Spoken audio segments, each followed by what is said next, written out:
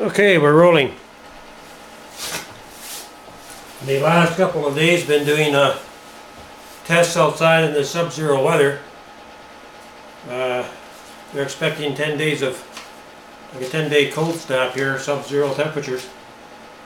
No, I guess it's not as bad as what they're having on the prairies or back east, but it's cold for out here for the west coast of Canada. Anyway, just like to make a real quick update to you who are into foundry work and things like that. You'll understand more what I'm saying.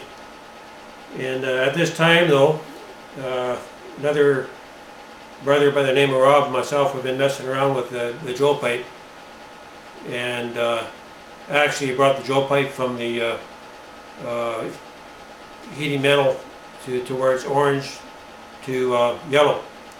So I've actually seen metal turn yellow hot, which is hotter than bright orange. And also on the flame temperatures, I guess the flame color, we're going from blue into a purple flame. So we're actually leaving the infrared state and going into the ultraviolet. So you know that the drill pipe is generating some extreme temperatures at this point. And knowing this, I like to merge the drill pipe technology with gasification. I made this talk before, but I'd just like to say that I'd like to design a gasification and pyrolysis system so that they're operate on cyclonic swirling to right from the start to the finish, where we actually get the fire to spin. And say if you had a firebox that was 1 cubic yard, that could take a lot of wood, you could actually create a large tornado. So if you would open the door, you'd actually see a spinning tornado in the firebox, and this is what I'm aiming for. I'd just like to show you a quick design, but before this I'd like to dedicate this particular video to God's people out there, and in particular to David Eels. And he knows that hard times are coming, and he's making preparation.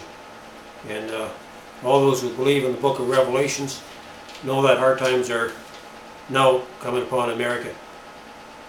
Okay, for you who have shops and things like that, and I'd just like to make a fast presentation on this gasification stuff that I've been working on. I drew this up a couple days ago at Starbucks, but I'm hoping you can see there.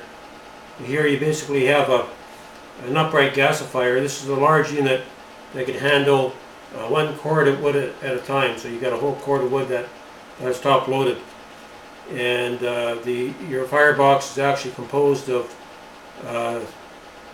7 or of 6 large 2-inch by 36-inch drill pipes, and so you're creating a core temperature of a minimal of 2,000 degrees in here. Just the exhaust heat alone is going to be around 2,000 degrees minimal, and so your ashes would fall through the center, right? So this would be kind of like an inverted cyclonic swirl, and as your wood falls onto the ceramic grate, the heat would almost instantaneously turn into charcoal. So you would have a very, very heavy charcoal bed here, say maybe a whole large wheelbarrow full of red hot coals that would be burning here. And so as the wood gas is falling through the unit, it's being cracked by the hot charcoal, and it's actually going up and around the unit. Then it's coming back down into the base here, where it's burnt as a fuel. You may have to start it up on maybe propane or something like that. But once you get it going, your wood gas is primarily going to be burning in this area, creating a very intense hot spot. And so you actually can generate all kinds of steam, hot water to be mixed in with the unit. So this is be like a large scale operation. This morning, I don't know which one I should show you. It's not quite done, but maybe I'll get it across. Alright, here you have your 1 cubic yard wood box, and below your wood box you got your charcoal pit, where your charcoal, once your wood is gasified, it fills up this charcoal pit, and you actually got fins on the side of your charcoal pit that causes a swirling motion in here, right? In this void here, below your combustion box. And so this superheated wood gas, you know, it's going to be cracked, and you might want to add steam at this point, and then it spins around the outside of the gasifier, or pyrolysis, because you'll be able to use it for both. And as it's going up, I don't have a water plenum drawn in here, but it goes into a water plenum where it's cooled, where it's spinning up. This is your primary cooling of your air, where you got air being blown by to extract some of the heat out of the wood gas, and it goes into a secondary water plenum. This is optional, and to cool it further, then it actually goes into a built-in cyclonic swirler that's going to remove any ash or any moisture or any other type of residue. And it's not to scale, but I'm just giving you the basics. Okay, that's the wood gas going out, and for it to be produced, I actually have an air tube inside of the where the wood gas is going out. So the air is coming in through the center, and it comes out through this baffle here. It goes into an air plenum, and then it to be preheated, and you actually have some wood. Your wood gas is actually ducted through the plenum, so the air can be heated.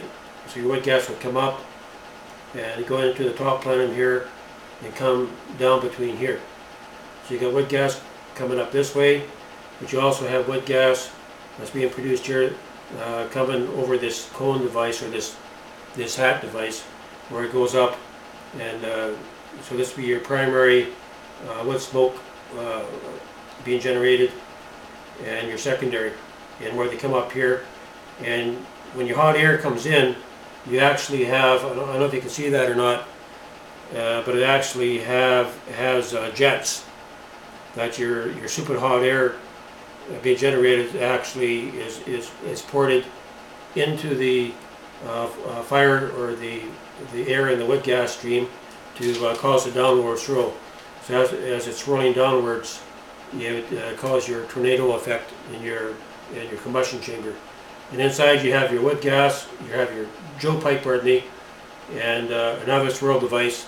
And you got outside air coming in to where it's swirled and enters into the Joe pipe. So the Joe pipe is being heated. The air is being heated not just by the Joe pipe, but also by the flame that's being produced by the wood gas.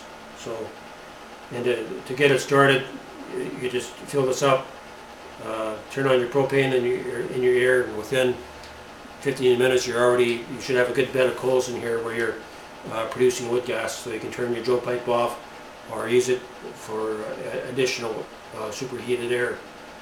And this is probably going to be one of the top systems of the world. You'll be able to use it for your home heating. You'll be able to use it for commercial applications. On the smaller units, you'll be able to use for your vehicles.